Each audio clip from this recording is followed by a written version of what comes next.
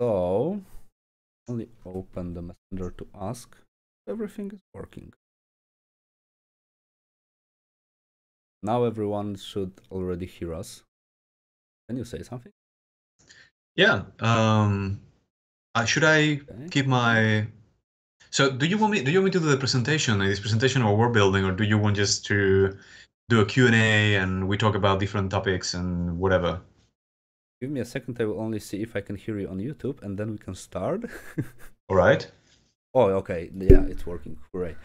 So, like, hello everyone. Today we have a special guest, Diego Gisbert Llorens. I hope I said it right. Because I have been writing it with an O after Gisberto for like past week. I couldn't just remember there's no O. So yeah, I met Diego for the first time at Promised Land in 2018. It was quite a long time ago, and he gave back then a presentation on world building that I found extremely cool, and I actually used the notes from this presentation in my master thesis, so thanks a lot. And I'm really happy to like have you here. So at the beginning, could you just say something about you, like how you started and everything, and the presentation will just go in the background. Perfect. Should I start now? Not the presentation, just like who are you, how have you started the art and everything, like a short intro. Okay, so I come from a small town in Alcoy in Spain, and I always been drawing. This is like that's the thing. I started as I was when I was a kid. I never stopped. And I was lucky to have a very good arts and crafts school in my hometown, which with a very good selection of teachers. And then I studied illustration. Then from there, I moved on to Valencia to study university, and I studied fine arts. And while I was there, I was in my Erasmus in Czech Republic in Prague, and I met a guy from Finland who was a concept artist. I didn't know what concept art was. I didn't know it was a thing. And he actually saw my sketchbook, and he told me like, "Hey, are you a concept artist?" And I was like, what? What is that? So he dragged me to the closest computer and he showed me conceptart.org. And he literally grabbed me and took me to a store and forced me to buy a Wacom tablet. And yeah, I discovered Photoshop. And I was like, oh, this is a thing. I can actually work and make money out of this. Oh. So I made my last project in university was about concept art, even though I didn't know it was called that way. Mm-hmm. And shortly after, like a year after or so, after applying to a million places, somehow I got a call from Madrid, from a studio called Mercury Steam, which still exists to this day. And a few weeks later, I moved to Madrid to start working on Castlevania Lords of Shadow, which was my first project. Nice. It was a really cool project. I was like, what the hell? I'm so lucky. And more or less, how old were you when you started? Let me think. That was 2007. So I was 27. Ages ago. Nice. Oh, yeah. It feels like it was yesterday, to be honest. I still feel like it was yesterday. Nice. Yeah, so cool. Nice. And now you are based in Berlin, right? Yeah, I moved here a few years ago, and somehow I stayed. Oh, nice. So now you are fluent in Spanish and German, or you don't speak German? I speak very little German. It's ridiculous. I feel really sorry about it at this point. But yeah, my Spanish is fluent. Nice. My English too, so it's good enough, I guess. Yeah, I wanted to like watch your videos, and I just opened like your YouTube channel. Also, there are links to all social medias of Diego in the description, so if anyone there. And I opened your video, and I was like, why I don't okay, Spanish, not English. Yep, that's the thing. Like I started to created this YouTube channel ages ago, but I don't have really time to edit the video. So the few things that I uploaded, they either don't have any voiceover, or if they have, it's in English. And I was like, why am I not doing them in Spanish? Like I can do both. I want to upload the same video with commentaries in English too soon when I have the time. Nice. Okay, I will go to your shared screen, so we will have a presentation on the world building. So actually, this is almost exactly the same presentation as you gave on the Promised Land, or A lot of changed. The base is the same. Really, I updated some things because I changed my mind about some stuff. But you will see. You will see. Like the main difference is compared to the one that you saw in Promised Land. Like it was like 3 years ago, I think. Is that the approach that I had in Poland, like when in Promised Land, was more about the more obvious aspects of world building, like the formal concept art related aspects of how do you create things, how do you draw things, you know, creatures, buildings, this and that, whatever. So there were a lot of concepts, but they were less focused on script writing and storytelling, and more focused on the visuals of it. And this is more leaning towards the storytelling part of it, not so much to the character or concept art development, but there is a lot of it too. Okay, so I guess the stage is all yours. So if anyone will have any questions, like feel free to ask them. I don't know when to ask your questions, so if something will be like, I don't know, I'll raise a, I don't know, you want. Okay, I will just tell questions if. Yeah, sure. So, all right, everybody. I don't know who's listening, but I hope you are enjoying this. Please, if you have any questions, we have time, so please ask them. This presentation is the one that I used recently in a festival, film festival in Rome that is called Heroes. It's a small but very nice festival that I recommend you check. And if you can attend, any excuse to go to Rome is good. It's a good one. It's as simple as that. So let's go with this. So this is the thing. World building is kind of a weird concept, right? The first time I saw a job offer for a world builder, I was like, professional, like senior world builder? What is this? What are they asking for? Of course, I applied because I have no idea, and I applied anyway. But yeah, mostly when you hear about world building, or if you do any research in Google or YouTube about world building, you will find something like this, which is related to role-playing games or writing, if you're writing a novel or something like this. And it's more about really literally creating a world, describing it, finding out the cultures that live in that world, and the climate and the magic system and everything that makes it special. And that's lovely, but that's not usually what we are told to do as artists, or as, let's say, storytellers or filmmakers. There is a spectrum of what you would call hard world building and soft world building. And I realized while I was developing this talk that this presentation that they're not two extremes of the same spectrum. They're actually like two lines that you can combine, and that should be actually together in the same, like in different proportions in your story. And I'm showing here 3 movies that are excellent in their own right, and that I consider examples of different proportions of this mix. So let me explain myself.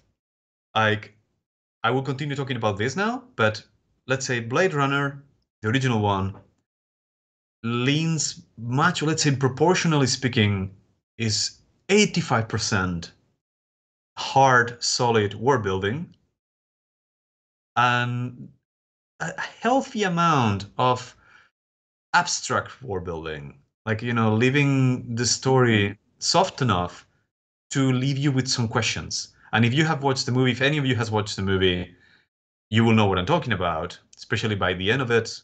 There are some elements that really give the audience, leave the theater with questions like, what is this? Was it this or that? Or, and that's why people keep talking about this movie 30 years after it was released. Children of Men, I consider it like also very much what I would call hard world building, but it's a very subtle way, and now I explain why. And then The Green Knight, which is a much more recent movie, and I also recommend it highly. It's an excellent movie. Is much more soft in a good way. Let me explain why. So, Harvest is soft. Roughly explained, it's much more complicated than this, but basically, hardware building tends to be focused on the actual factual elements of the world, like the systems that govern this world. If there is a science fiction or magic or magical fantasy environment or something, which are the ways in which this magic works or physics work in that world that make it special, and they're very well defined and they're never broken, and so on and so forth. Or the politics of the world, the social system, whatever makes the world special and defines the tone of the story is very well defined, is very clear, and somehow it makes sense. As I said, like the whole world that you are creating there in this bubble that is the story that you are creating, it's all interconnected. All the pieces kind of flow together, and everything supports each other according to this one main idea that you are giving your story. Your story might be about the struggle between two wildly different social classes, or as in Children of Men, the depressive atmosphere of a world where there are no more children, there is no new life, and how this affects people there. And this set of rules, they feel very solid, they feel very consistent, and it's very hard to break them or to bend them in a way that doesn't affect the story. Usually when this happens in poorly written movies or novels, it's what they call the suspension of disbelief. Like they breaks the suspension of disbelief. It pushes you out of the story. It makes you question, like, what? Why is this character doing this? Or how come that now spaceships can do that? Or it's like, what? Whereas if the rules are not broken but bent, well, we will get to that point in a couple more slides, so I'm just gonna reserve this. Then Okay. onwards to the software building. Soft is more or less like how you create the ambient and atmosphere and spirit of the story. And it tends to be much more subtle. Like it's more when you can play, let's say, a lot more with the palette of colors and light that you're using, and even the shapes that you use in the landscapes or even the framing of the story to provide a feeling to it. So it's like you are not setting up any formal element of how society works in that universe that you're creating, but you're giving the audience a feeling of, let's say, how oppressive it is, or how depressing it is, or how whimsical and fantastical it is, because the saturation is always up and the shapes are always soft, kind of stuff. And it tends to be more poetic in a way. Things might still make sense, but they follow a logic that might be really bendable, really elastic, like in dreams. In your dreams somehow, people appear in your dreams with a face that doesn't belong to them, but that somehow it makes sense. A good example of this would be a lot of Studio Ghibli movies, like Spirited Away. I think I'm going to mention Spirited Away soon as well. Mm-hmm. It's a very good example of this, in which you have a lot of things that not necessarily make sense if you really think about them, but somehow the flow of the story is so nicely put that you don't question it. At some point, you stop questioning these things. You just follow the story. Again, let me show something. All right. All right. So these images are a bit to exemplify things that I was saying. In both Blade Runner movies, like some of the images belong to the newer movie by Villeneuve, but the other ones belong to the older movie from the 80s.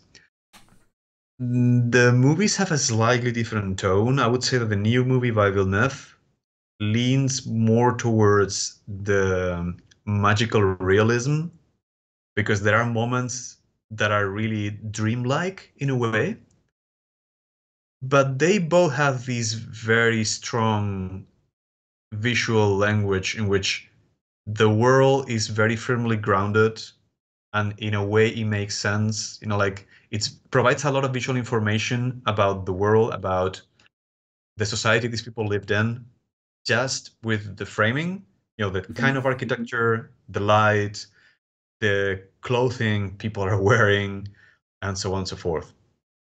But still leaves this small element. Like, can you see the arrow here in my screen?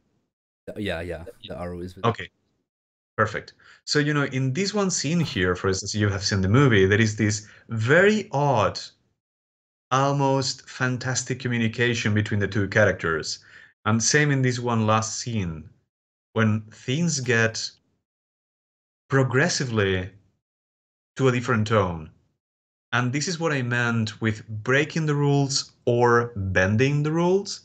Like if it's too much of a harsh change,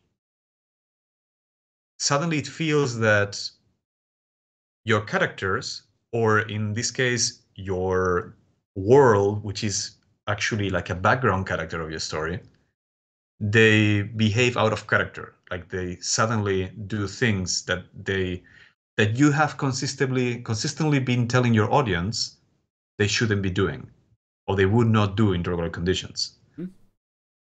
If this happens too harshly, too quickly, or with no setup, then if it's odd, it's like you suddenly are contradicting yourself. Whereas if all over whatever number of minutes in your story, you have given hints of that the certain character has enough motivations or enough abilities to change his mind or his or her mind at some point, or that somehow that the rules have the possibility of actually being broken.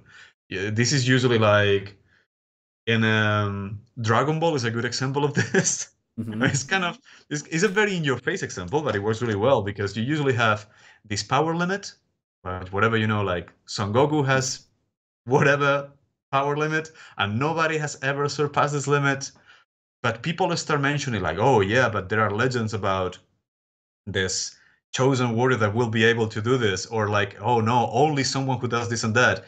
And you see that some bit by bit, the main character is working steps towards this, maybe failing all the way because you have been told several times that achieving this one thing is impossible, that nobody has ever done it. But when this character actually shows you that, oh, he has surpassed this power level, or he has developed this new skill, or whatever, it doesn't completely push you out of the story because you have seen that the potential for this is already there, that they have been trying, maybe failing, but getting closer and closer every time. Mm-hmm. And under the right circumstances, this has a very powerful dramatic effect in the story of the character. These are images from The Green Knight. And I don't know if you have watched the movie. I have to watch it. I absolutely loved it. Really, it's a huge trip, and I will explain why. So the thing is that the proportions of hard and soft in this movie are inverted if you compare it to Blade Runner. So this movie starts in what seems like a pretty solid, hard, grounded world building. I would say it feels very realistic in a way. Everything makes sense and looks pretty gritty, and like characters have like very clear motivations and consequences to their actions and so on.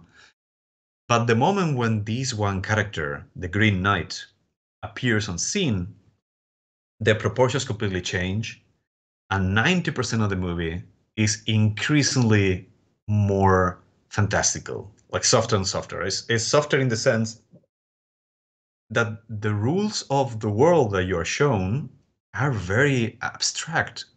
Things happen, like these giants in the mist, or like talking foxes or whatever. They just happen. You don't even know why. But at the same time, somehow the whole story in itself doesn't push you away. So at some point, when you cannot make sense of things, you just have to switch off your rational brain and enjoy the sensorial experience. And I realized when I was writing this, because I was wondering, wait a minute, if this happens, how come that you are not pushed away from the story? How come that at some point you are like, okay, this is bullshit, nothing makes sense, I don't understand anything, and I'm not gonna pay for this movie. But this doesn't happen. This doesn't happen in Spirited Away. This doesn't happen in Porco Rosso. Doesn't happen in The Green Knight.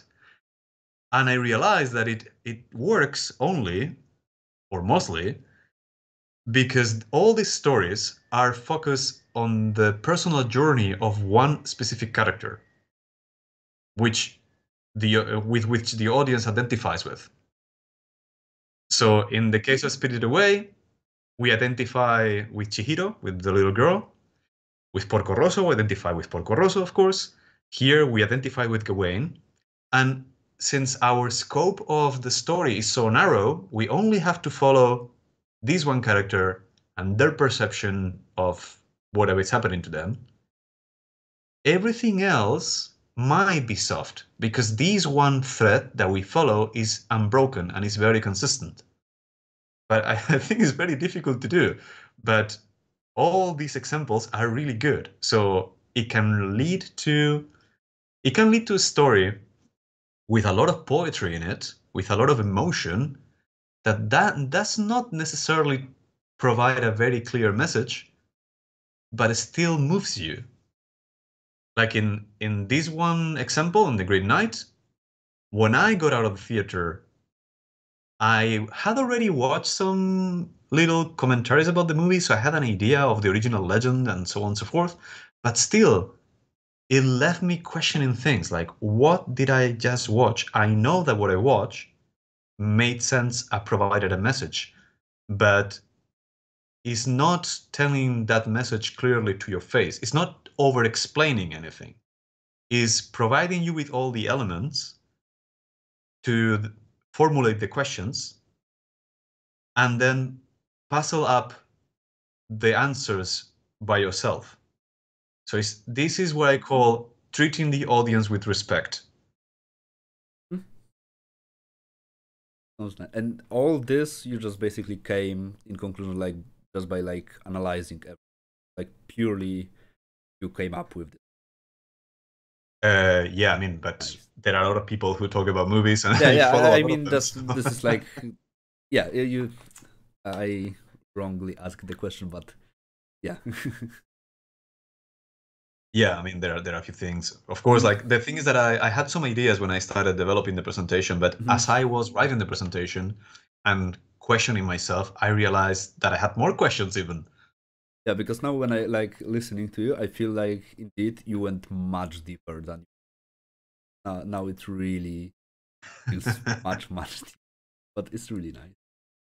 I mean, I actually would like to do. I think I told you probably in Promised Land that this is such a big topic that I actually would like to do specific talks or parts of the topic. I guess it will be like never-ending story. Honestly, like the world building basically is as a world. Exactly. So moving on, like exposition. Things that I'm talking about, all these messages are what it's called exposition. Like exposition is whatever you use to deliver information. And usually, I love this word like diegetic or extra diegetic. I have no idea what it means, but so yeah, it's basically diegetic.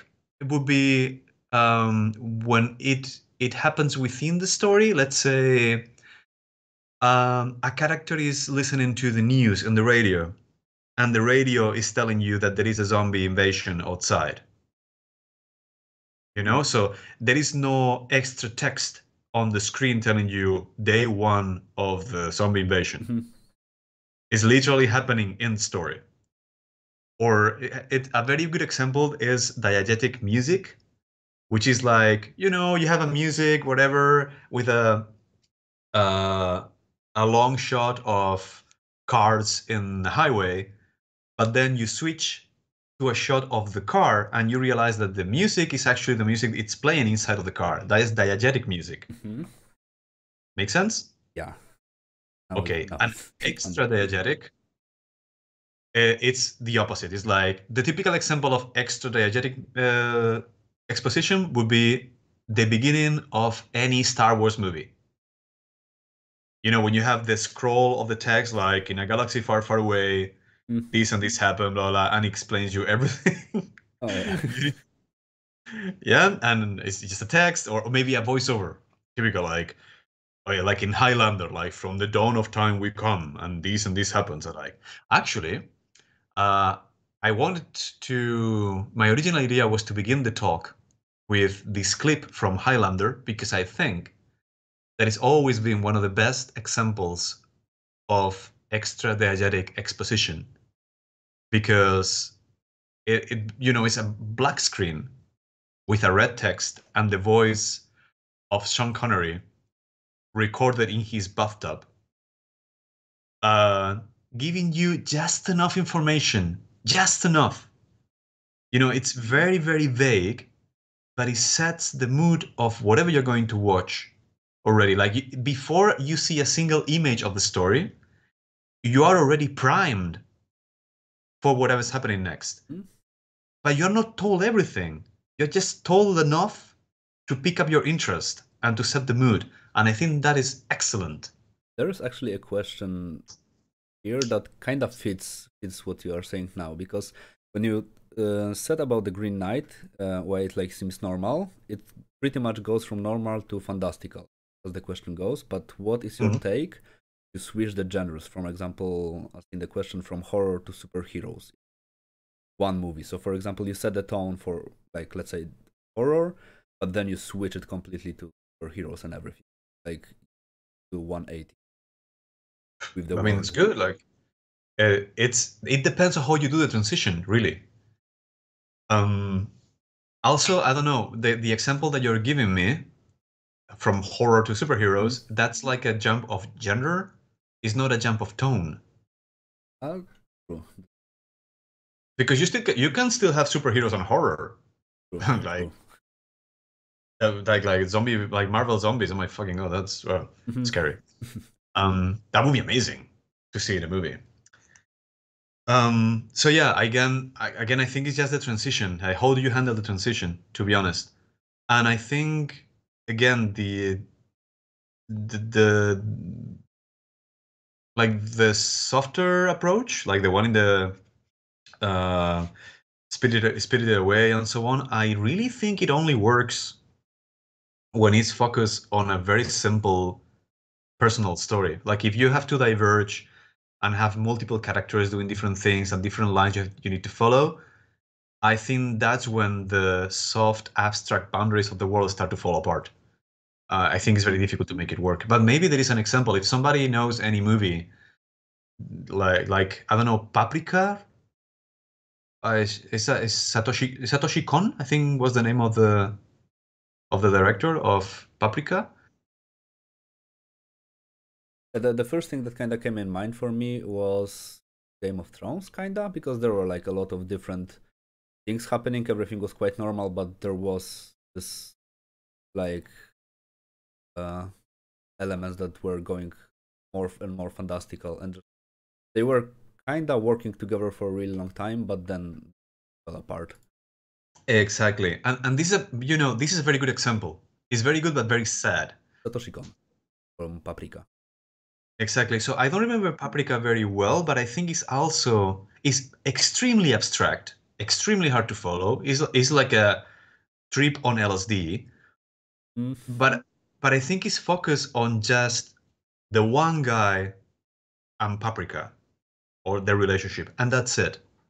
Like you don't have to follow much more than that, and it's already a lot. Yeah, looking now at the images from the Paprika, it does look quite crazy. Oh, please watch it. You don't know it, watch it. I have seen it like maybe 10 years ago or something like this, but I have no memories at all. At all.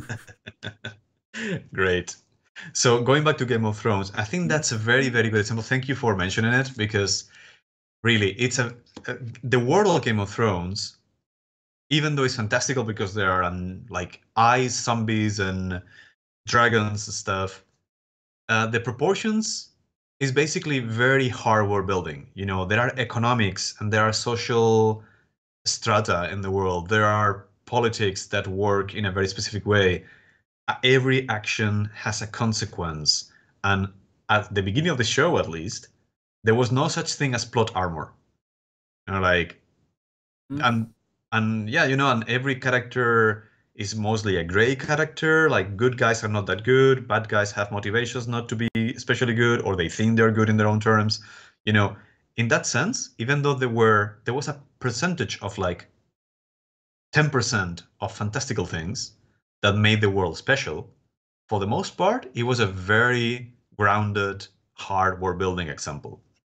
And in the show, well, it fell apart because there was no transition. You know, there was, of course, very lazy writing, but this lazy writing translated in characters behaving out of character, characters not following the rules of the world, which is like, until that point, the rules of the world of Ice and Fire is, if you fuck up, you pay for it. Usually with your life. And then suddenly characters started to survive against possible odds, and so on and so forth. Then time, distances, everything started to fall apart due to lazy writing. And it was starting to treat the audience poorly. You know, you start to misbehave with your world, with your story, and then your audience starts like, and then the fan service, for instance. There were many things that didn't need to happen and just happened, I guess, because they wanted to please the audience, like the Clay Game Bowl. Yeah. I mean, to be honest, I was really looking forward to the Clay Game Bowl, but it was really badly done, man. I don't know. Well, let's move on. Let's move on. So finishing with this, you have had several minutes to look at this slide. But yeah, let me explain. So I've been explaining what is exposition. So you can use basically anything at different degrees to deliver exposition, which is information about the story and the world. But of course, different formats call for different takes on it. What I mean with this is, it's not the same if you have a 15-minute short animation or a teaser trailer that is going to last for 3 minutes, or if you have 8 seasons of a show or a movie of 3 hours. You know, like, given the format that you're working with, you can afford to deliver information in one way or the other. Like, if you have less time, you might want to be more direct. Or if you have a lot of time, you can afford to deliver information very gradually, very small amounts, until you need the audience to know better. Because this is another thing that we were talking about before, you know, and with this cliche of world building as creating a world from scratch with all the creatures and the flora and the social system and so on. There is a strong danger with this, which is a very good intention, well-intentioned mistake, but it happens all the time. It's like, if you put out a work on building a world, or building the background of a story, you want to show it because you probably are super excited about it. You think it's amazing. And the fact that something that is really cool doesn't get to the audience is like, fuck, it's painful. But the problem is that you need to act with measure. That is, deliver only as much information as the audience needs to understand the story and to feel the emotions that you want them to feel. What you now say kinda really much reminds me of how Dark Souls is made, because this game basically gives you like the bare minimum about the world. But if you really want to dig deep, then you basically have like the entire world to uncover. But the entire game just basically tells you like go and lead the fire or something simple as that, and then something will happen. Yeah, but it still has some consistency, right? Mm-hmm. Like the when you encounter characters, the dialogues they have, even if they are not addressed to you, they might mention the sun or the fire or the souls, like the internal dynamics of the world. That even it seems like a very nightmarish, kind of like a dark dream sort of ambient. Like it looks like purgatory to me. Yeah, it pretty much is. All right. And also one thing that you also said that I believe, if I understand correctly, that it's kind of easy to overdone the building. Like, sense. Have you ever wrote the book by Brandon Sanderson? I believe Rhythm of War or something like this. Oh no! What's it about? Basically, it's like a fantasy. Like the entire world is like really high fantasy and everything. But the problem with this book is like everything is really epic. The dialogues are cool, kinda overdone in some places. But the biggest problem that I had with this book was the fact that there were no normal things. Also, for example, you never had like a normal tree. Everything had like a different name. Instead of a tree, you will have like a tree or whatever. And you don't have like a shell or like a crab, but you have like a brab, or like every single thing had a different name just for the sake of changing them. Fantastical. At some point when I was like reading it, I just couldn't understand what is going on, because like I had no idea what this, and that is, and I had to just read the book and read the explanation on. Okay, so now they are in the forest, and so yeah. Yeah, but it's very tricky because once you open the door for fantastical things to be there, or I mean fantastical or fictional alien things to be there, where do you stop? Like, if there are minotaurs, would you have bulls? Would you have buffaloes in your world? Does it make sense?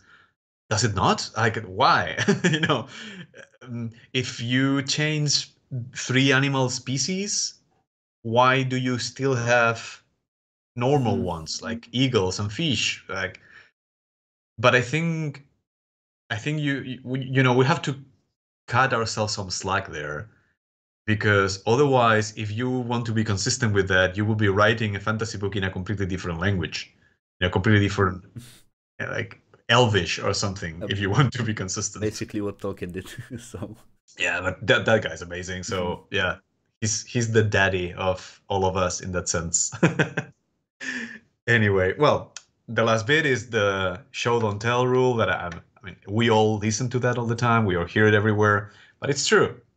Like, it applies to your designs, but it applies also to even the acting of the actors. Like, if they can portray an action or emotion by acting without words, they should do it. Because we are talking about visual media, either if it's comics, video games, movies, that doesn't matter. If you have images, use them. If you are writing a novel, you have words, then stick to them. But, you know, a movie is not a novel, and a video game is not either. So great dialogue is amazing, but if you can use something else that is exclusive to your media, like sound or color or whatever, just use it. Make the best of it. About the thing that the show don't tell, actually, I think a really cool example was, I believe, in Harry Potter, when the director told the Snape actor was Alan Rickman. Rickman. He like Rowling told him the story before it was even written, so he knew how to act, like why he needed to act way differently or in a really subtle way, so he will convey like a really special emotion. And there, I believe, were even some interviews when the actors were not understanding why the Rickman is playing this way, this certain thing, because he was the only like person who knew how he needs to.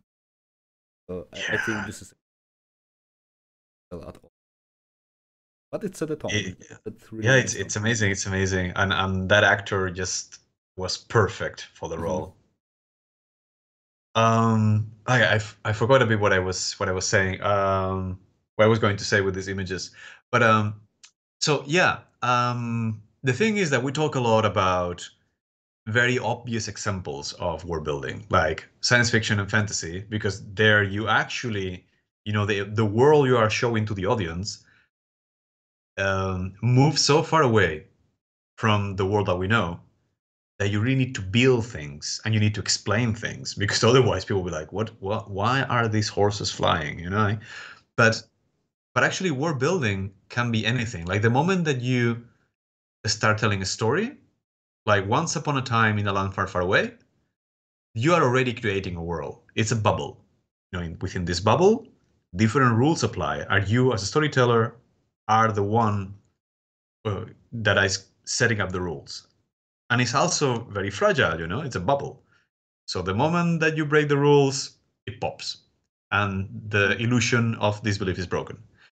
But so what I mean is that these images are from Children of Men, and the world that we see in Children of Men, it doesn't really change much from the world that we know. It's same cars, same cops, same buildings, same weather, same weapons, everything is the same. There is only one factor that changes, which is the main driver of the story, which is nobody has children anymore. Like women are not fertile anymore, and this affects everything else. It's just a single question. What if, what if this happened? And just with this variant, following a more or less logical approach of what, again, like hardware building, like things make sense, things have consequences, things are interconnected, you get to the story. And of course, the story has a tiny bit of whimsical effect, like a whimsical factor, but it's very minimal.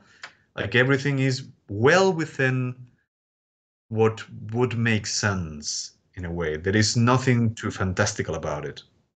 And when it is, when the rules are broken in this one story, is for maximum dramatic effect. And it's beautiful to behold. It's one of the best scenes that I've seen when the rules of the story are broken. Wow, amazing. But it's also hard to do. It is, but when it's done, it has the maximum effect. Oh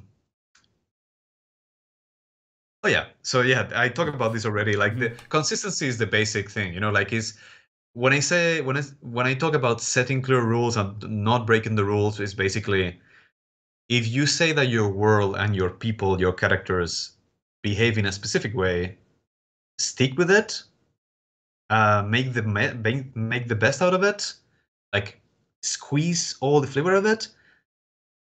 But sometimes, only sometimes, you can break the rules. And if you do it properly with a good setup, then they become the best tool you can have for a good story. Because if you stick, like if you don't, how do I express this? Like if you don't break any rules, if there is nothing even remotely outlandish in the story, no matter what it is, it might be just a character behaving suddenly, completing their character arc and suddenly behaving in a different way. If you don't even have this in your story, it becomes very linear. It doesn't need to be bad, but it's also not very engaging. It doesn't have a climax to it. But if you do, let's say, like, could be something as simple as your main antagonist, your main villain, finally completing his or her character arc and suddenly changing his mind in a moment of redemption. And this is an amazing emotional climax of the story. It might also be that suddenly Son Goku turns blonde with blue eyes, and everyone is like, what? That traumatized a generation, my generation. But yeah, like you can do it. If you do it right, it's amazing. If you don't do it right, it becomes this. This is the only movie ever that I slept in theater. At some point, I was just like, okay, enough. I'm just going. I'm not watching. Yeah. So here I list a few of the most common examples that I can think of the weak. I know that for most of the people who are listening to this, probably it seems that I interchange a lot world building and writing or script writing. But the thing is that with world building, we use everything. You use the visual development of the story to deliver visual exposition. You use the storyboarding, you use the sound design, and of course you use the script writing. Like all of it works together. That's why world building is it's kind of difficult to define, because sound design is very clearly set. Like it begins and ends when it comes to sound. Camera angles, storyboarding, concept art, all of these are very specific fields with very specific tasks. But world building takes all of them together like orchestra. And yeah, like it cannot focus too much on one or the other. They all need to work together. Anyway, so yeah, common mistakes is that the rules of your world are very flimsy, not necessarily just good dreamlike whimsical stuff, but simply like not really clearly set. Like distances don't make sense. Technology behaves in very convenient ways sometimes. This is when the consistency, when it's broken, um, let's say with no proper setup, this could happen in two ways. Like the Deus Ex Machina is the typical convenient, I think it's called a MacGuffin, or a plot armor, for instance. Suddenly a character that by all rights and logic should at least lose a fight or die or get injured is not. Suddenly it survives or triumphs or whatever. Why? Like it's clearly out of his depth. Why is it surviving, Or like there is no setup. If you tell me this character has been moving on to a particular direction, it makes sense that under specific circumstances, it can break its own limits. And suddenly, maybe it's much stronger than he thought. Or uh, like the Hound defeating his fear of fire because he has the right emotional motivation to do it. And you have seen that he's been moving in increments towards this point over the story. This is a good setup. But if suddenly you tell me that this guy has been traumatized by fire all his life, and then casually steps into a room that is on fire to grab a chicken, it's like, no, what is this? And then the other thing is like the information dump. That's very, very common, especially in Hollywood movies, and I hate it. Providing like how the whole system of time travel works. Like, you don't need to know it. If it's a good story, you don't need to know this, because you are too invested emotionally in the story to wonder about like, hey, well, yeah, but how does the portal work? But if it's Then you need a paper with like a pen to explain how a wormhole. exactly how the hyperspace drive is working and so on, you don't need this information. It's too technical. Um, you need emotional connection to the story, and this information dump or whatever, that speaks to me of not treating either your own story or your audience with respect. Because sometimes either you're showing information for the sake of showing it, just because you thought it was cool and you work so hard on it and you want to show it. It doesn't really add anything to the story or anything positive, doesn't move the plot forward, but you want to show it anyway. Or the other thing, which is, and sadly that's very, very Hollywood-like, like you don't expect your audience to understand, so you tell them everything. And that's really boring. I feel personally insulted when this happens in a movie. And usually they do it in a way where even the explanation pretty much just don't make sense, especially in everything that is like science fiction. Like every single time it's like quantum something something something, and they just drop a bunch of like scientific terms and everything, and then people are like, okay, we just checked it. It don't make any sense. Saying and explain. It's just Yeah. explaining it worse way.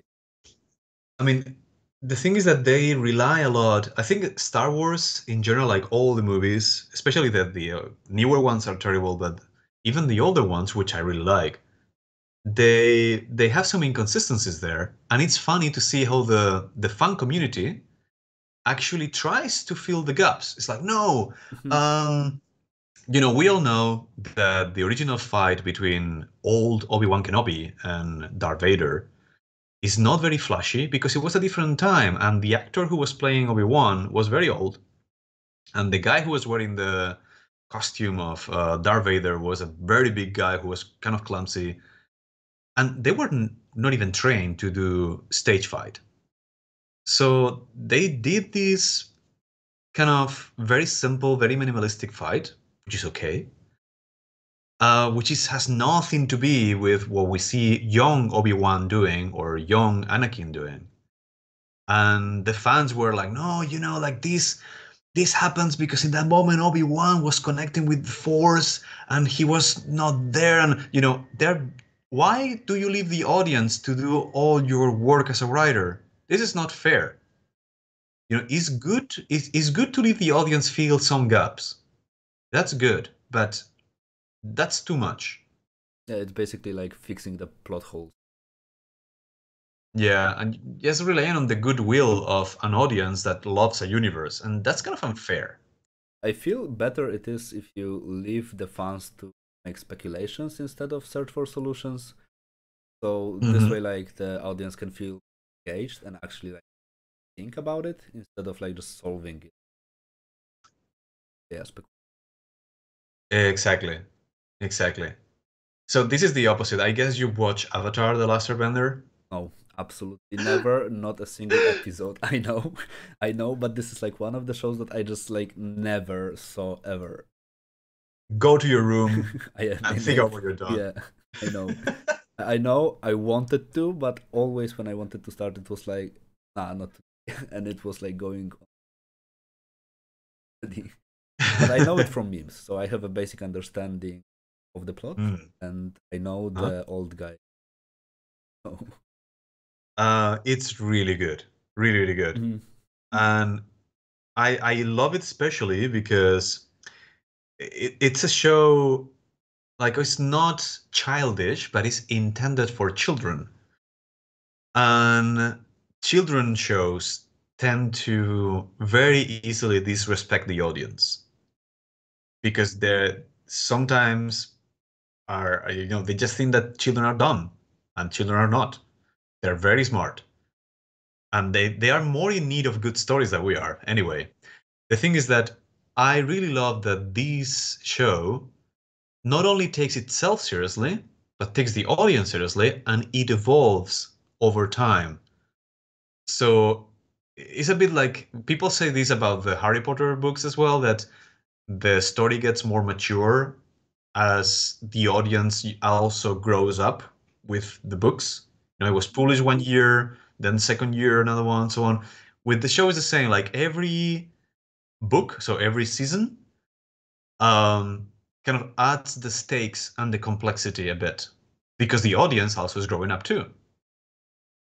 And it does it in a very subtle way. So over the course of the 3 books of the first show, because there is a second one which is also very good, it starts introducing more and more complex and nuanced topics and themes and reactions from the characters, and starts building the personality of each one of them bit by bit.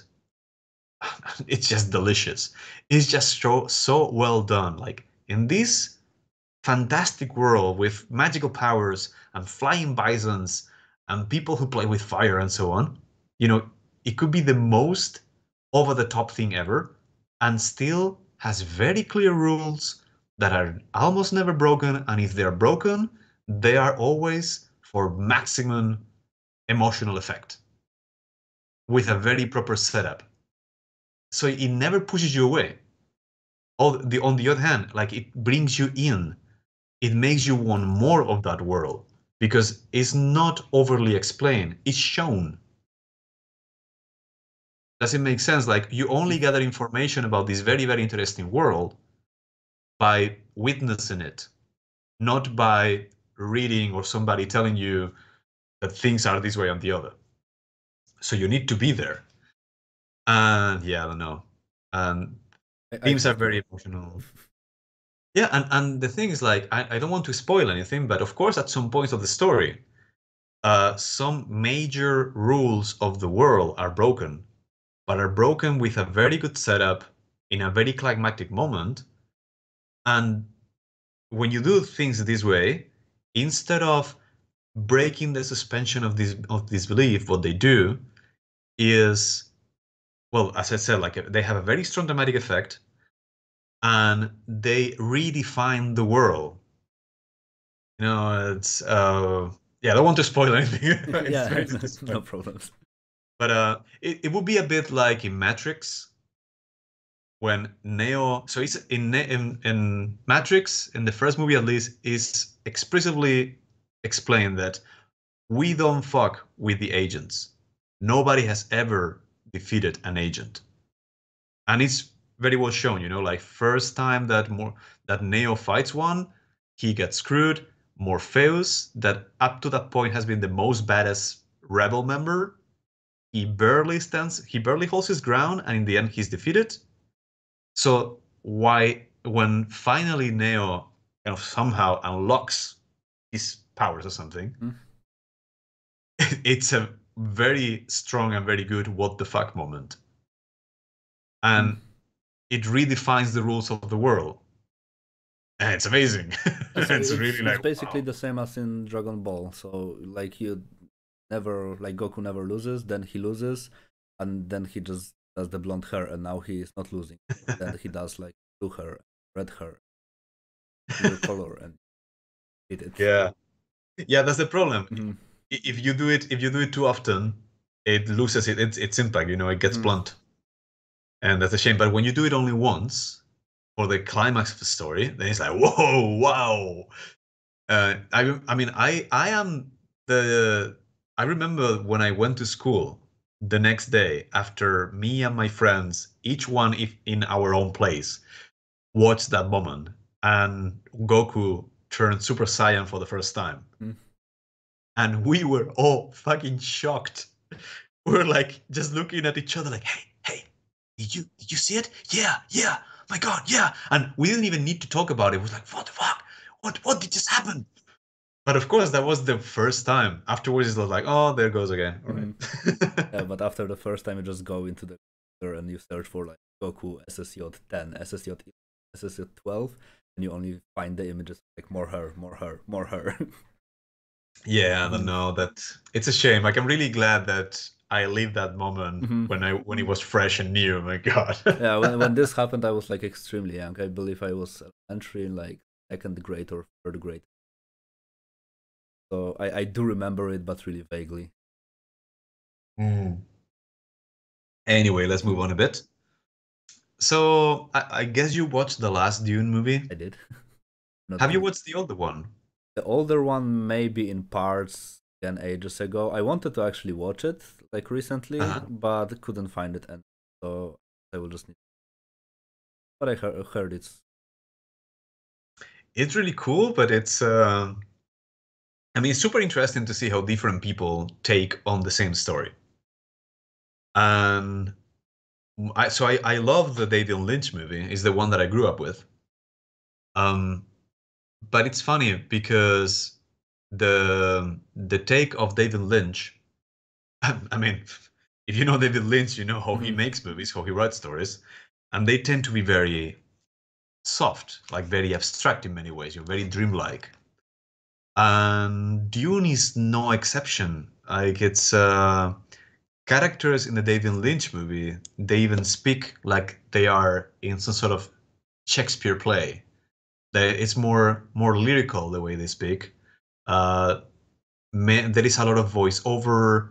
There is a lot of sort of dreamlike sequence in which the characters kind of maybe hallucinate or have, I don't know.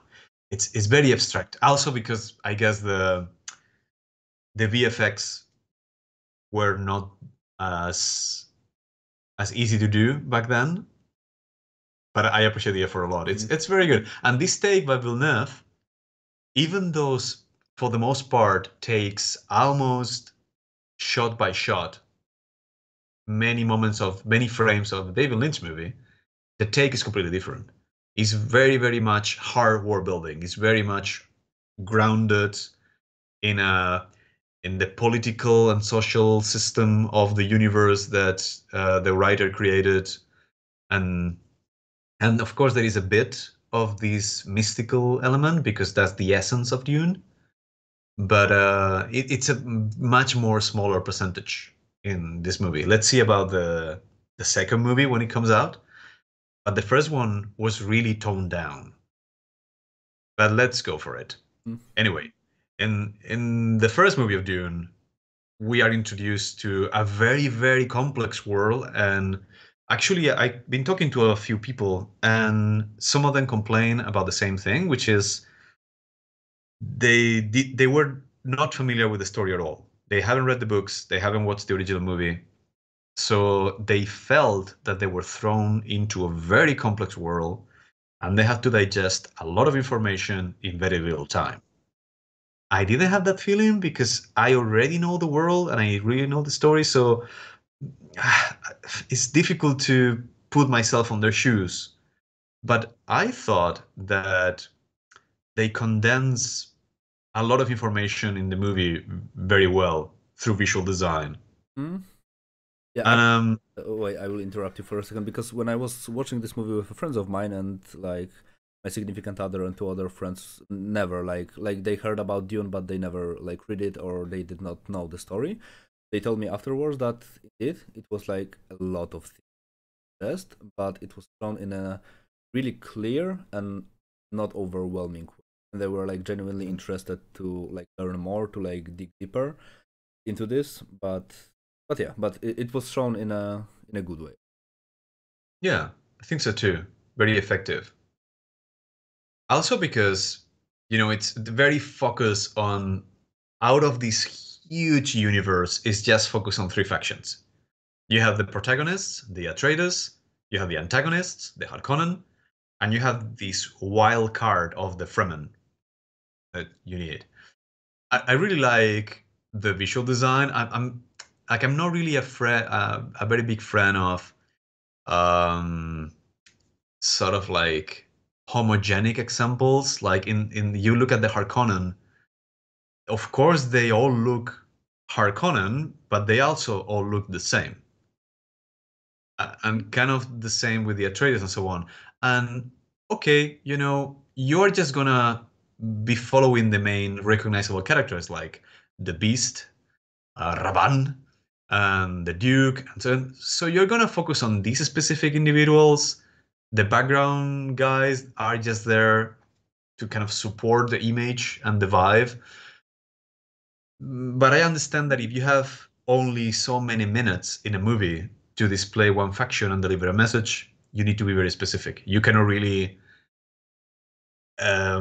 flesh out members of a culture as complex individuals, because it's not. Then again, it's not the format that you need. If instead of a movie, I think this one was like 2.5 hours, something like this.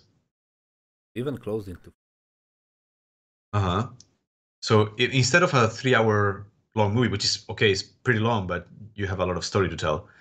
If you have a TV show of 7 seasons, you can still take this guy here and show us that he's a complex individual with his own motivations, and like he doesn't always dress this way, and so on and so forth. But if you only have, let's say, 3 hours of a movie, maybe 25 minutes to show the Harkonnen, this is what you get, and it's very effective. Like, if you look at only at this frame of the Harkonnen, what do you think of? They are the bad guys. Yeah, but why? Menacing look, black clothes, everything just looks angry, and like the weapons are outside. They just look. Oh, that's interesting. Yeah, of course you're right, but I'm interested in the why.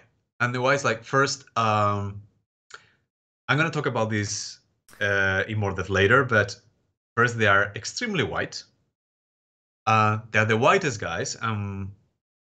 At least in the novel, I think this is more clear than in the movies. But in the novels, most people in the universe are brown, different degrees of brown. You know, it's a good point. You know, so far in the future that we have mixed and intermingled so much as a species that there is no really like pure white people anymore. It's like just like different degrees of black. So it's also like a very racial story that we're talking about. Second, they are skinheads. Basically, they are hooligans. You know, like the lack of hair sends this message of aggressiveness. You know, it's like hooligans, Nazis, neo-Nazis, whatever. But also, hair is something that provides a lot of humanity and personality to someone. You know, it's even when you are still, your hair gives you some. It's still alive. It's still moving. Has some expression. When you remove this, and they even don't have eyebrows, you take away a lot of their humanity as well. Yeah, especially that. It's and very also freaky. Nowadays, you really rarely see someone who is like bald and they don't have any mustache or facial hair whatsoever. Like extremely rare. Yeah, but the combo of being shaved and having like a goatee or something is like always a bit creepy. Yeah. Anyway, and well, going back to the designs and the costume as well, it looks a lot like Riot Police. And yeah, you know, that's always going to be intimidating. That's always going to speak a bit about the bad guys in a way. And now moving on to the good guys, you know, the Atreides. I really like how knight-like their armor looks. I just wanted to say they basically look like the nice knights, polished hair and everything. They just look. Yeah, yeah. Even the swords, they look like katanas. So they look, you know, nobility, samurais, knights. Like I think I have some slides later specifically about them, because yeah, they really I think they really landed a lot of very positive sounding cliches in one faction in so many ways. And then you have the Fremen, which, you know, like Bedouins. They're basically Bedouin tribes. And I really like how Javier Bardem, I don't know if he was told to do this, but he doesn't even try to hide his Spanish accent when he speaks English in this movie. He's like, no, fuck it, I'm just gonna be myself. Boom. It works. It works really well, I think, yeah. You know, and in this world that is so solid, you have this one element that is completely alien, because until this point, you know, we always see like, yeah, spaceships, but they still look technological. It looks like something that could work. We see machines, we see cities, and we see planets, like stuff that we know that seems feasible. And then we have this. Like, I actually prefer this design from the David Lynch movie. This one, yeah, this one, it's funny because it looks like an eye. I think is very symbolic as well. I think it's pretty cool. But this one creature that is basically the one really alien thing that we see in the movie is also the one thing that defines the story. Is the one radical element of it. So it's very well used. You know, it's not just like randomly throwing around funny looking alien creatures for no reason. Like, this one thing is there and it plays a major role. Like, the whole world of Dune and the spies is based on these creatures. They're essential to the story. Without this, you don't have a story. No, basically, So I think there's no Dune with. exactly. I think it's fantastic. Then of course you have all the technological design that, speaking about hardware building, you know, of course we don't have these ornithopters, but they look so much like things that we already know. Like, this looks like a helicopter, like a Apache helicopter or something. This looks like how do you call it? How do you call the ships that carry Cruiser planes? ships, I believe. Let me check it. cruiser, battle cruiser, might be cruiser. Yeah, whatever. But yeah, what I mean is that it looks like something that we know already. It's not, but it looks familiar enough. So we don't need to make an extra effort while we are watching the movie to place ourselves in that world. It's sort of like, it's sort of welcoming because it feels familiar enough. It just it's a few steps away. Just like, wow, this is very cool, but I don't feel out of place. Yeah, that's right. Even the costumes, like the costumes look like something that maybe you could do with your hands and you probably will wear if you lived in that place. But we just went a different direction and had not this type of a different clothes. Yeah, sadly. Yeah, and oh yeah, you were saying? yeah. Also, could you go to the previous one? Sure. With the ships, yeah. Also, the bottom one, when I was watching the movie, kind of struck me that it's really similar to the this cruiser ship, whatever, from Star Wars in a shape. So it was basically like kind of like saying like, okay, you know what it does, and it was basically almost doing the same thing. It was just transporting a lot of stuff. So yeah. Yeah. But, okay. Yeah, people talking about, oh yeah, they took it from the Jawas. Yeah. Yeah, and this is like a bit more in depth with the faction design. I really like the fact that the vibe they chose for the Harkonnen was like insectoid and like cyber organic. Like the cyber organic thing, you don't really get to see it very well in these shots. It's more like in the vehicles and stuff, but in the architecture design is very nicely shown and in some details. But here you really get to see how it looks like a moth. And even like if you squint your eyes a bit, these also look like how do you call it? Like a bit like there are some larvae that look like I it. know which one. It's like, I have no clue how it's called, but I know what you mean. yeah, but they do have this vibe, and it's nice because it's a vibe. It's enough. Like you don't know, you cannot really. It's not in your face. They're not telling you like, yeah, they're basically insects. Like it's all segmented. Like, it's just enough to make you think of very disgusting things like cockroaches, moths, worms, stuff like that. Have you seen the designs done by H.R. Giger for the Dune? Yeah. So Yeah. I was thinking like those just basically looks like really dissolved tiger pieces for Giger. Yes, they are. Yeah, absolutely are. And I didn't mention this at the beginning because they're kind of like a different faction, none of the main ones. But I really love the Sardaukar. I always loved, even the original David Lynch movie, in which the costume design is very, I don't know, maybe low budget, but it's very freaky. It's not especially pretty, but it's really unsettling. Yeah, it's nightmarish. But what I like about them in this particular movie, and I think they did it really well, is that you have this obviously very highly technological costume and armor and everything, but you have these very ritualistic and primitive elements of the smears of blood here. This it condenses so well how fanatic or ritualistic, how like primitive this faction is, and it's a contrast that originally belonged basically to Dune. Like all science fiction settings didn't have this much of a contrast between hardcore science fiction technological stuff, we are in the space colonizing worlds, and the complete primitive ritualistic almost magical thinking way of things. Like Warhammer 40k, which I absolutely love, it's an absolute ripoff of Dune in many ways, and the Sardaukar are the Space Marines, like 100%.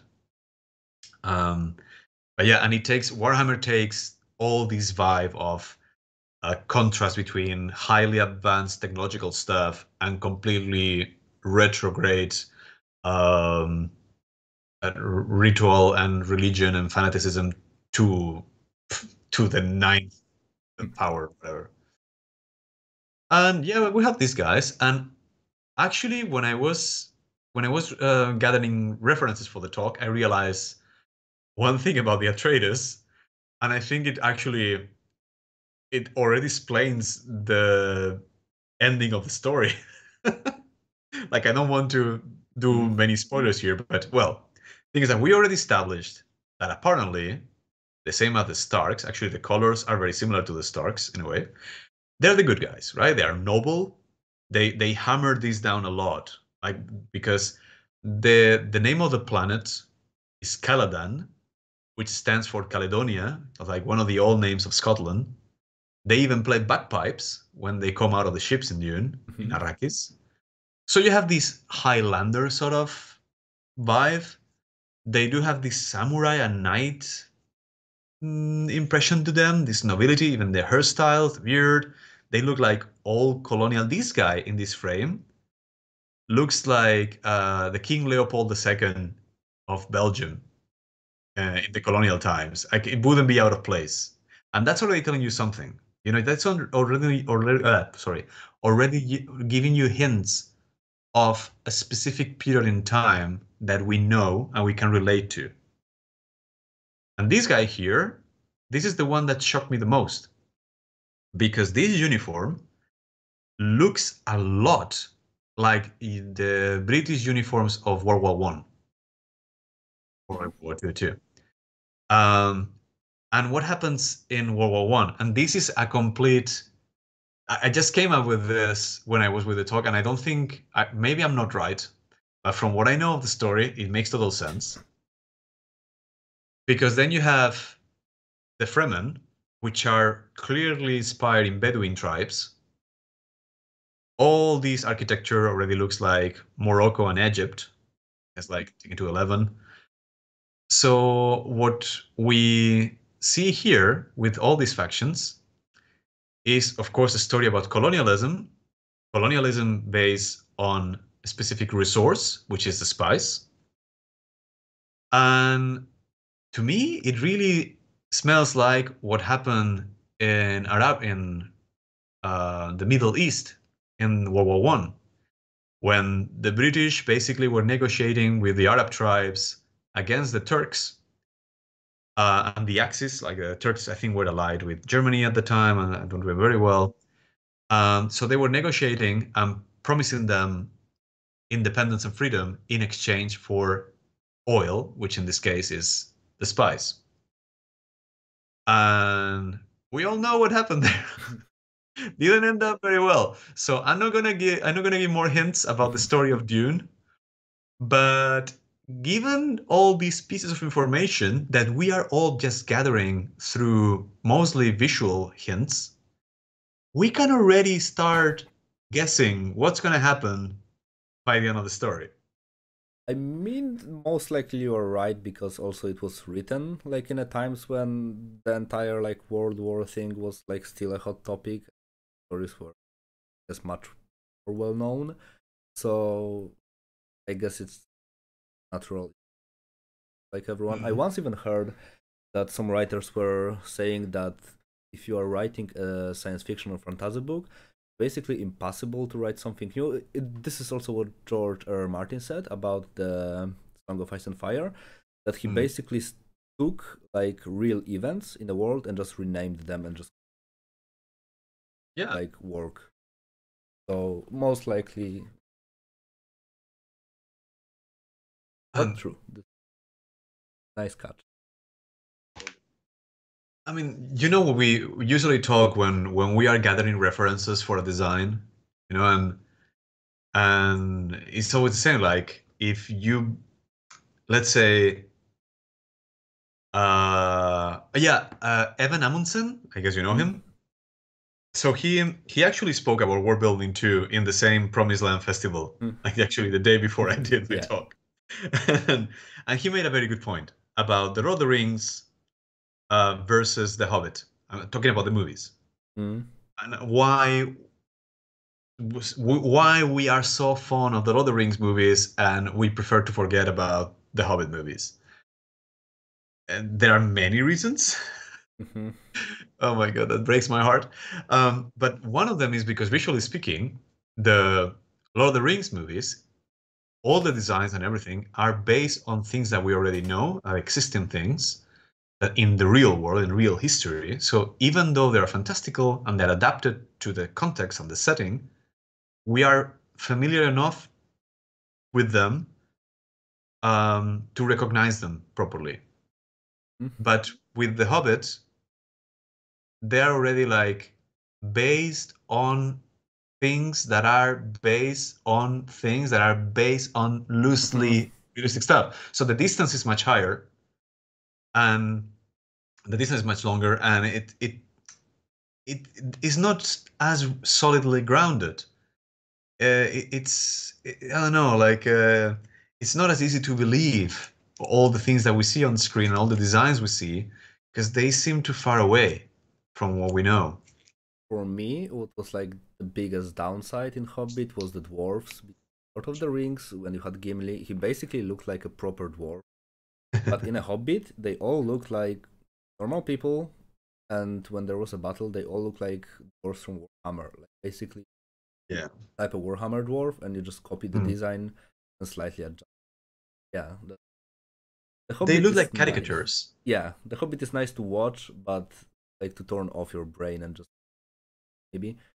But for me, this is the only thing that I liked in Hobbit. I could just like enjoy some visuals, not all, but story wise and design wise, some places were.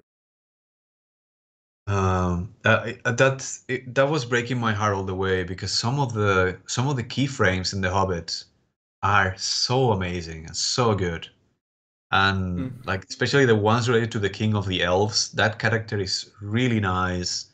It has so much visual power, but it gets lost in the story, in a story that is very weak, and it's painful because you can see that people who work in the movie, they really knew what they were doing and they were putting a lot of effort in it.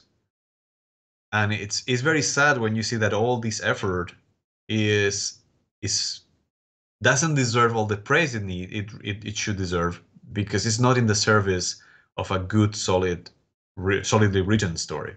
It's really sad. But anyway. Yeah, in here the base was, and also for the really cool shots that you mentioned, the thing that was also not working for me was this CGI bloom effect on like every shot that you could see. Like if something is powerful, like everything is shiny and nice, and the bloom is everywhere, and you have like 10 different light sources. Yeah, for me it was a little. Yeah, and everything looked too stage, like the light, the color, and it's it's good if, again, I've seen movies in which you're literally in a dream world, or maybe there was this movie with Robin Williams in which he actually goes to heaven or to hell or purgatory to look for his wife. And of course, all the colors are overblown and the light is different and stuff because you are in a different world. And that's fine. It's used for a narrative purpose. But in The Hobbit, it's just seemingly used for no, it's like adding a lot of cheese to something, trying to salvage something that it's actually not tasting good, but you just keep adding cheese in the hope that it will be nice. Yeah, I get. Yeah, and also the last thing about the Hobbit, like the dumbest decision that they made was with the Dwarf King, because they had a real actor who was playing the dwarf, but they made just a really bad decision to replace him completely with CGI model, and so much that it was like a CG model that was not even like, maybe not, it was not badly animated, but it was lacking a lot of subtle. It really looked off, opinion. But yeah. I mean, that leads to a different thing that also makes me feel weird, which is their overemphasis on CGI in modern cinema. Is like, yeah, it's really cool that we have that tool, but I think that a lot of people I don't know if it's like old school people that grew up in the 80s and 90s with practical effects or just everyone, but I think we're missing a lot of this. The feeling of imperfection that comes from practical effects. Mm-hmm. I guess like in the I continue. Sorry, no, yeah. I guess the best show they combined practical with CGI was the Mandalorian, because they really used a lot of practical stuff, and they used the CG screens, like the screens behind everything, to lead everything early in a really cool manner. I don't know if you have seen the documentary about it. No, I've seen the show, but I haven't seen the documentary. You should see the breakdown on how they made it, because long story short, basically they had a scene build up, and around them they had like these huge screens that were displaying the backgrounds, and they were lighting the entire set, and they were like tracking where the actors and where the camera is, so to adjust the perspective of everything. I believe this. Yeah, you will find it interesting later. I will. Yeah, super nice.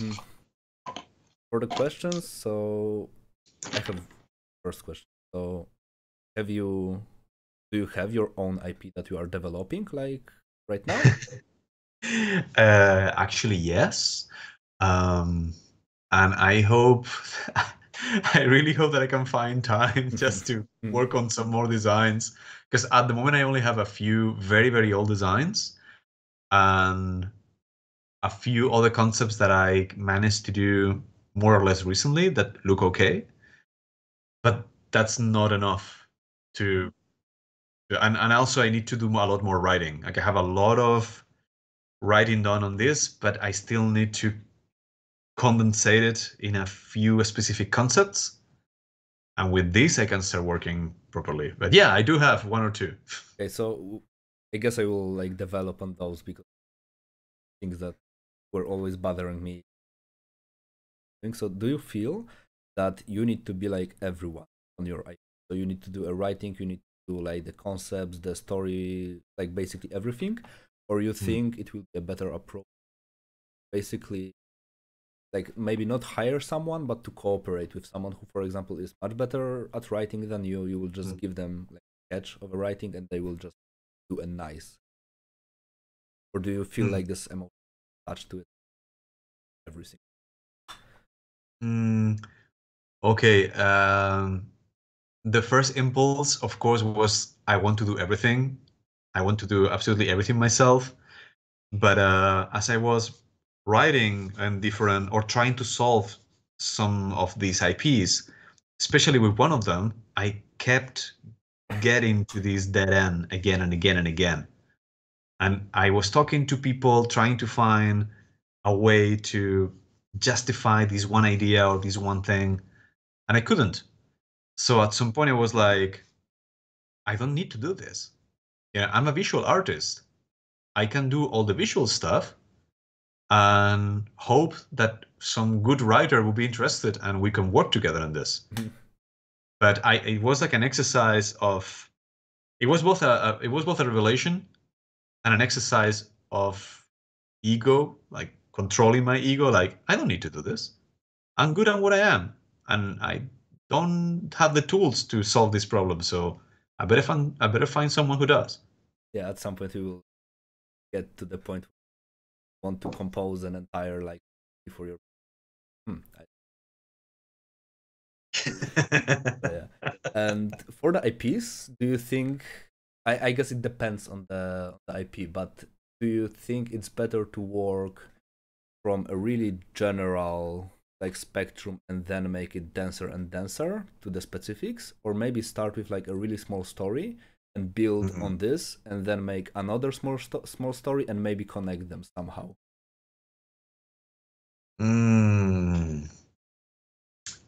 I think it just boils down to personal preference because all the approaches actually work. Whatever keeps you engaged the most, because I think the biggest problem is to keep your own interest for long enough. Because I think a lot of us just get very excited about a project, and then like life comes in the way, and then time keeps going on, and at some point the story doesn't seem that interesting anymore or worth the effort, and yeah, whatever, and it gets forgotten. So yeah. Okay, there is a question on opinion on personal world building only for illustration purposes. Well, I don't know exactly what this person means, but as a teacher, for instance, I get really annoyed when somebody shows me their sketches or character designs or something with a minimum of work, and then they start like, no, because he's wearing the sword there because his father gave him this and blah blah blah blah blah blah blah. I'm like, don't tell me your life. Like, your designs should be talking by itself. And of course, like, it's nice if you know all this and if you give me a minimum of information so I can understand some things. But if you need to talk too much, something's not working with your design or your illustration. But don't you think that sometimes need text to explain something that is visual? Because I often heard that the design must like speak for itself, it must explain the story and everything, but sometimes I do think it's just possible to explain the entire story only visual. Well, then it depends. You want so when you show an illustration or a piece of artwork to someone, do you want them to read them in the specific way that you intended, or you want them to have their own reading? I mean, if you do something and show it to someone, it basically starts living its own life. Like impossible to force them to read it a certain way. But I guess you can give them a background on, for example, if you are especially designs or concept art or whatever, what were your goals and how you solved them. So for example, you give them a painting and something just looks really odd. Like say visually it's just odd. It feels out of place. But if you read the background for it, like this was the feeling that you wanted to convey and you made it successfully, but you needed an explanation why it looked. This was like your frame. So.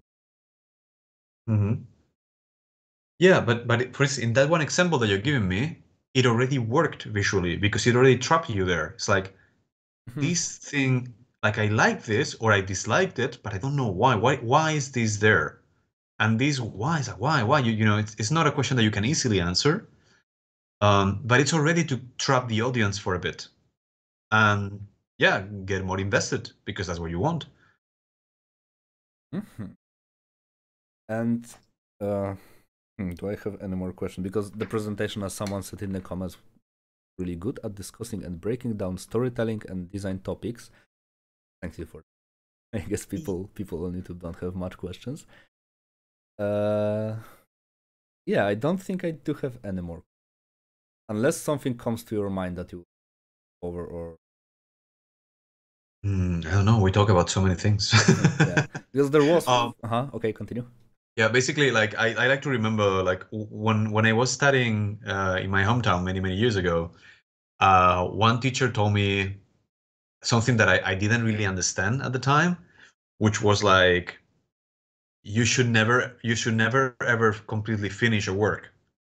You should always leave something unfinished because that's the door where your audience can get into. Like if you, let's say the example of it would be if you give an illustration that is absolutely perfectly neat and clear and whatever, it's probably going to be visually very nice and people might just like it because it looks pretty. But if everything is visually explained and shown and whatever and described, there's nothing else to it. So when you leave something, yes, maybe something vague enough to get people to just question, like, to fill in the gaps, to make their own story out of it. This is what I was mentioning before about Blade Runner.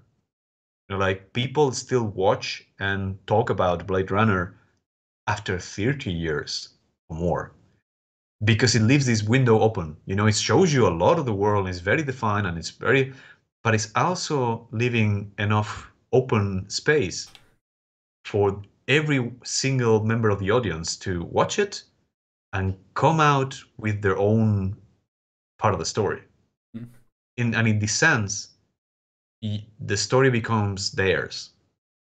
Yeah, and that's why they are invested in that. Like it's a part of them. They can associate like their and also for the first thing that you said, nation, I heard something remotely similar, that you should never finish your artwork. That an artist actually it's impossible for an artist to finish an artwork. You can only abandon it at some point, and after abandoning it, as I said previously, it just starts living its own life, and it's up to you, like what people do with it. Like it's up to people what, and not to you. Yeah, exactly. I mean, that's only a bit painful when, like it hasn't happened to me yet, but probably will. When a collective of people, when people use your art as, or whatever work you are publishing, as the image of ideas that you don't agree with. Like, let's say it hasn't happened to me, but maybe, I don't know, some neo-Nazi group actually takes some of my Warhammer works and they're like, yeah. And I will be like, no. Or I don't know, for instance, and you cannot help it. It's out there and people are going to connect with it one way or another, and you don't have any control about the way they're going to connect with it. Yeah, so, this is also the thing that you can see with everything. Convey like a certain information. But yeah, I guess I don't have any more questions. So thanks again for being here and for like amazing presentation. It was really nice of you and really cool thing. So yeah, I guess we will finish here. And if anyone has any more questions, feel free to ask them in the comments. If there will be any, I will forward the questions later to you. So yeah, thanks again, and I hope everyone learned something cool. And yeah, thank you so much. See ya. Ciao.